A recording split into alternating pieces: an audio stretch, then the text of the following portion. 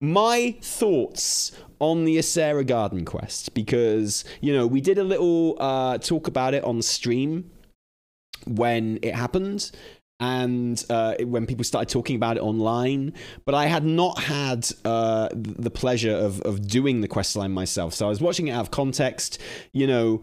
Obviously the big spoiler in there, and the thing people really weren't happy about at the time. And it was a hot topic in the WoW community.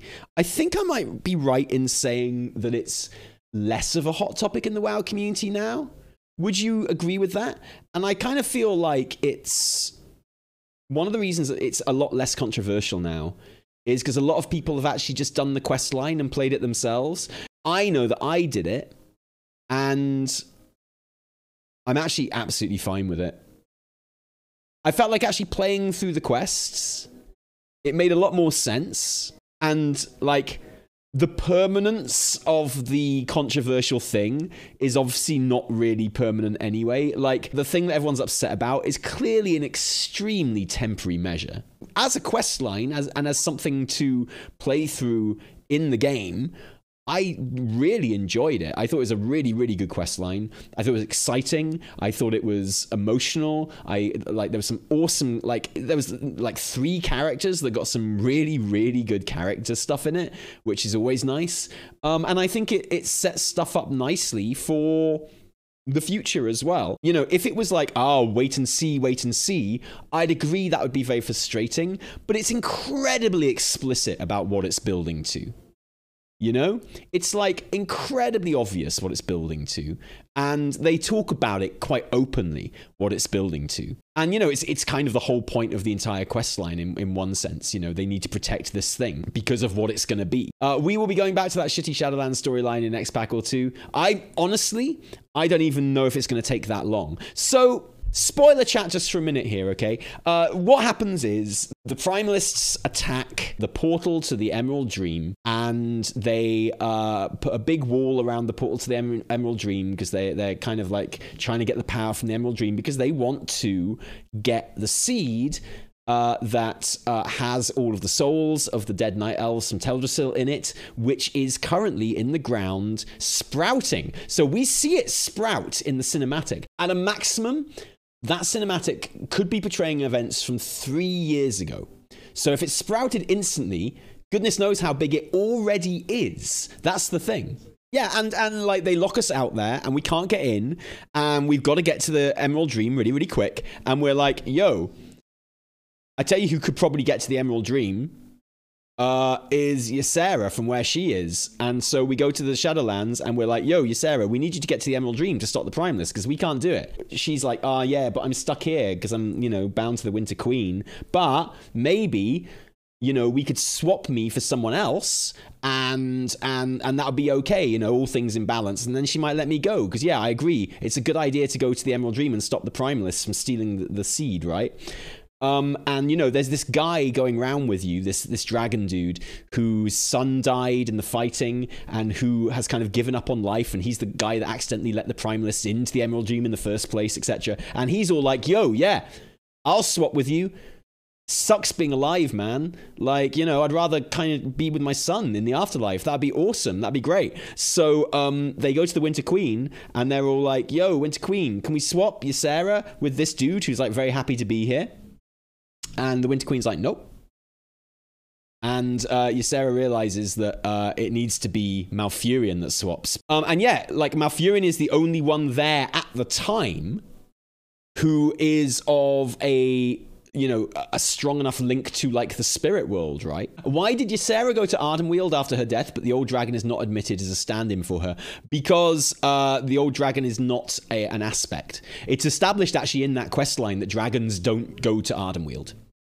Ysera is an extremely special case because she's the aspect of the Emerald Dream, right? And the two are linked. Anyway, so everyone's on about like, oh, Malfurion was supposed to die and Ysera saved him, so now Malfurion has to take her place. It's like, that's something they say, but it's not actually the reason why Malfurion goes in there. It's just because he's the only one literally there at the time who is a powerful enough, like, nature spirit, as it were, to go to Ardenweald and take her place. So it's not even like Malfurion's the only person on Azeroth that can do it. It's not even like Malfurion's the only person on the Dragon Isles that might be able to do it. It's like Malfurion is the only person in Ardenweald who isn't dead right now who could swap places. Like, I feel like the circumstantial kind of situation hasn't been really played up enough in this. In that, you know, we're in a hurry. We've got to get Ysera into the Emerald Dream with us so we can defeat the Primalists, because it's the only way for us to get into the Emerald Dream right now. And, like, you know, there's one person, there's, like, me, Tyrande, this dragon dude, and Malfurion. And those are the only people available who possibly could swap with Ysera, because we're the only ones here right now. And yeah, Malfurion's the one. So it's not like this grand fate thing. It's just like there were 4 of us there, and he's like the biggest connection to nature. So yeah, it's him. You know? Yeah, because he's been in the dream for 10,000 years already. Exactly. And so it really is just like a heroic moment, really. And like, it doesn't seem like it's permanent at all, honestly, as well. Like, that's the really important thing. It's clearly not a permanent trade. To the extent where, genuinely, I would not be surprised if he is out by the end of the expansion. Like, I think it's far more likely he'll be out next expansion. I definitely don't think it'll be any longer than that.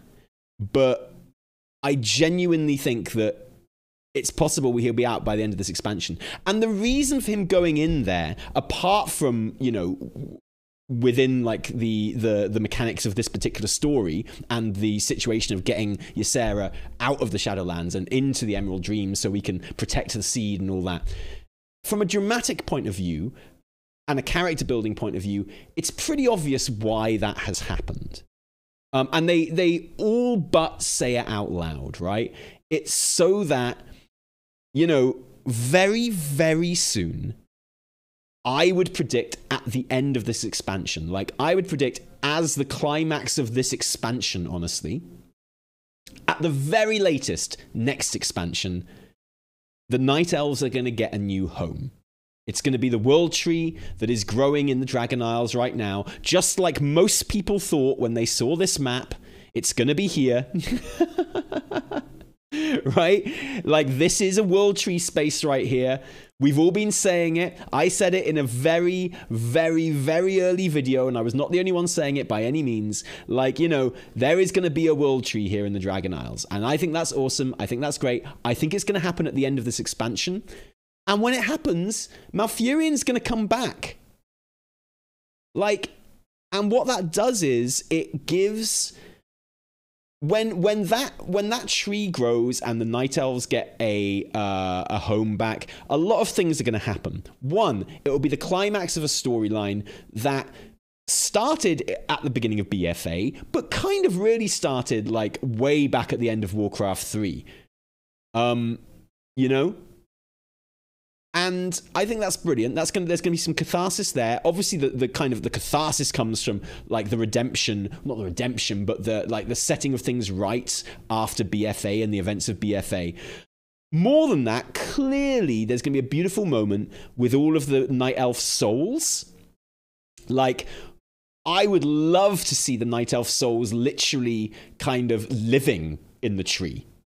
I would love to see them hanging out in the tree and not like living in everyday life, but being like guardians and stuff in the branches, right? Just watching over it. I think that would be incredible. But at the very least, I think we'll see them appear and be like, yeah, we are protecting this place sort of thing.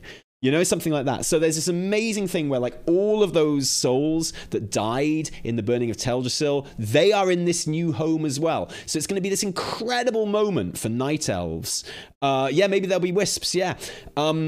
It's going to be this incredible moment for Night Elves, and a moment that I think it will have been worth waiting for, honestly. I know a lot of like Night Elf players are angry and upset that they've had to go through so much trauma and stuff like that. And yeah, fine, whatever. I'm not going to argue with you. For me, that's an interesting story. But like this moment of catharsis when you get a new home is going to be huge. You're going to get a whole new capital city. It's going to be really, really cool.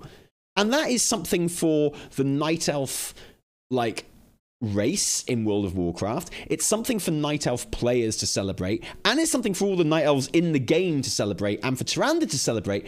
But it's also tying up Tyrande's arc as well.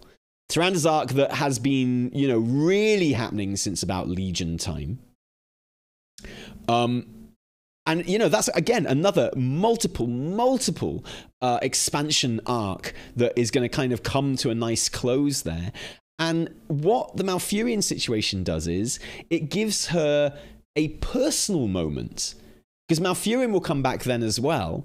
So, you know, it'll be like all the Night Elves are celebrating. Everyone's really happy because they've got like this new home in the Dragon Isles, which is a banging fucking place to have a home. Awesome stuff. And then, you know, Tyrande, on top of that, will get a beautiful personal moment with the return of Malfurion as well. And that's clearly what they're doing. That's clearly what they're building up to. And I think it's going to be lovely. And there'll be a moment where Ysera goes back to the Shadowlands and Merithra becomes the Aspect. And that's going to be really cool as well. I think it's going to be fantastic. Whatever the theories, and we made a whole video on this, like where will the Night Elves' new home be? Clearly it's going to be in the Dragon Isles, right? And so that's the thing. Malfurion's, and I think this is very, very clear from the questing as well, which is the important thing, like linking back to the subject that I'm talking about here. I think it's incredibly clear from the questing that Malfurion's like swap with Ysera is incredibly temporary. Like, as in, I'm not sure it's going to outlast this expansion temporary. Like, I'm certain Malfurion will be back before Sylvanas and Anduin. Not sure if Malf is coming back so soon. Would be a bit cheap when the cinematic and Tyrande are so dramatic. No, I don't think so. I think that, like, so the main thing that Tyrande is upset about in the cinematic is she's just like, this is the thing. Even in the cinematic, in the cutscene, the in-game cutscene, she's not like, oh my god, I can't believe I'm never going to see you again. Like, it's, the emotion more comes from, God, I mean, she says it, right? I'm so tired. It's just one fucking thing after another. You know? And now fucking this. Right? Like, it's just one, like, it's not, when she's saying goodbye to Malfurion, it's not like, oh my god, we're never going to see each other again. This is like tragic, I'm losing my husband. It's like, oh, jeez, just fucking hell. Seriously? Are you fucking kidding me? Just another fucking thing? Like, she says it. She says it herself. So it doesn't feel like that big a goodbye, honestly. You know, and she's lived most of her life without him, let's be real. So it's something that they're both quite used to. And Malfurion says, you know, like, love isn't a problem. You know, that's the one thing that definitely will endure. Yeah, Malfurion loves his naps, and who can blame him for that? So there's a cinematic that plays in the questline where they plant the seed in the ground. But then there's a cutscene further on in the questline, which is an in-game cutscene. It's not a cinematic, it's an in-game cutscene. But those are, like, honestly getting quite difficult to tell apart from the cinematics in a lot of places. Where she's just like, I'm so tired. Fucking great line as well. I know I keep coming back to that line, but that line is so awesome. It's, like, so great. And the voice actor does it so well, and the animation is so good. And it's just a great line because, yeah, man, the Night Elves, they're just like so fucking tired. When the questline first came to light, and, you know, I watched it on Wowhead and stuff like that, and I said I watched it in context, but, you know, I was skipping through the questing because, you know, you do, don't you? And I said at the time that I thought it was quite cheap, and that, you know, more than anything, I thought it cheapened Ysera's big return in Shadowlands. I don't feel like that so much now. Now I've actually played through the quests. It made a lot more sense in the moment, in context. I feel like, whether you like it or not, some of the criticism around it when it first hit Wowhead was, at best, unfair, at worst, wrong. Like, just wrong. I feel like I'm kind of sold on it, and I really enjoyed it. He found a big bag of Blizzbucks at his doorstep again. Well, genuinely, yeah. I mean, no, I really enjoyed the quest line, and dramatically, the things that happened in that questline worked for me. There were some really nice character moments. It was a genuinely fun little adventure. And it's very, very clear from that whole questline, but particularly from the bits involving Tyrande and Malfurion, that the end game for this arc and this storyline is obviously the tree growing and Malfurion coming back. And honestly, I think that is likely to happen at the end of this expansion. I think it's likely to happen, you know, in like the epilogue to this expansion. I put money on that now. I'm not going to, because that would be against terms of service probably. But, you know, sportsman's bet, I'm betting you that the Night Elves have a new home before 11.0. Before whatever the next expansion is launches. So I'm not counting pre-patch in that. I'm talking about launch day of the next expansion. I bet the tree is grown and the Night Elves are in there. There is a stay a while and listen dialogue. Let's go and have a look at it. Where's Tyrande looking at here?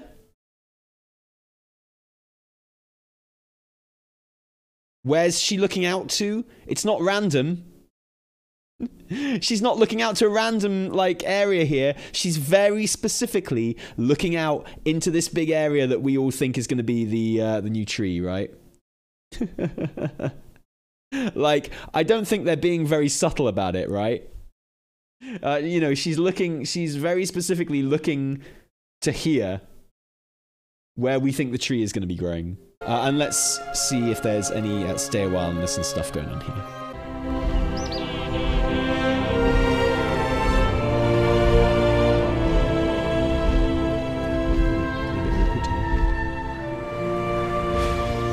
Kind of the third wheel here a bit, aren't we? You can almost feel it growing, can't you? He would want to be here with me. The Shadowlands become ever more difficult to reach, and yet there he remains. We have lost so much, Ysera, and still I am asked to sacrifice. Malfurion's love for you endures beyond the veil, and when the time comes, he will be there at your side again, I promise. But when? When will my people see their home restored? When will we know peace like we did before? Know this. I may not be the aspect of dream any longer, but I swear I will see the fruition of all our work. I trust you, my dear friend, and I long to see it with my own eyes.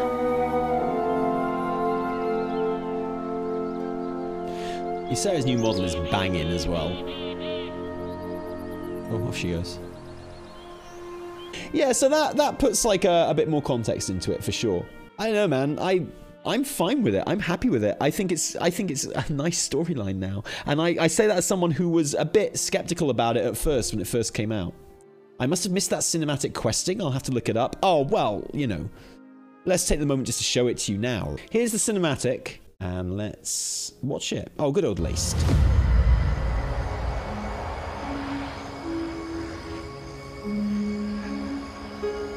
This seed is everything.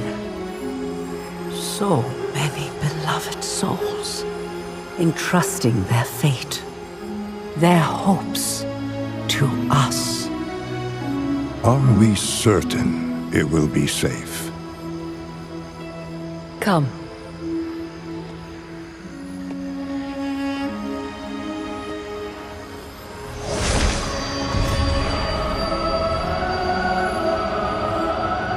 Here, by Elune's grace, this gift will be kept hidden.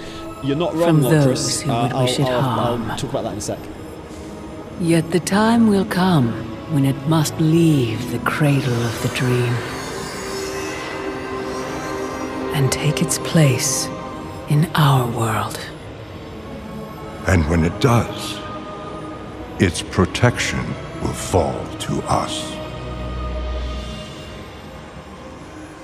My beloved Kaldorai, all you have suffered, all you have given, will not be in vain. This I swear to you.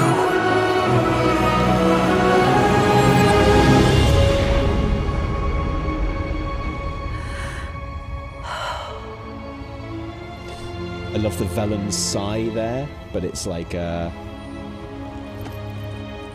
bit What is ironic. it, my love? Just a feeling that this time will be different. Leon! Awesome to see you, my friend. And great question. No, there isn't. I know because I checked. When we did the quest line, as part of this quest line, you go into the Emerald Dream. And it's the bit at the end of the Emerald Dream where you go to at the end of the night, at the end of the first raid in Legion. And they do specifically take you into the cave. There's like a thing you need to pick up in the cave where the Void Seed was growing before. And it's not there anymore. There's like a blooming green bush in its place. So they want you to see that. They specifically took you in there. You know, like in a purpose-built area for it. You know, this part of the zone, I have no doubt, has been built with the new tree in mind, right? I really like the idea of it being in the Dragon Isles because Dragon Isles is so great. If this had turned out to be a shit expansion, I'd be like, oh, don't put it in the Dragon Isles. But so far, Dragon Isles is an absolute banger, and that makes me a lot happier to have it in the Dragon Isles, honestly. So yes, it is growing in the Emerald Dream right now at the moment, but it's linked to this part of the world specifically. This is where the Primalists came to, where we had to try and stop them getting to at the end of that quest line. It's definitely going to grow here. Like, I'm certain it's going to grow here. I thought it was probably going to grow here anyway, but I'm literally certain of it now. I can't, you know, I mean, she's literally looking here, talking about it. Yeah. And like I say, I would be surprised if it doesn't happen by the end of the expansion.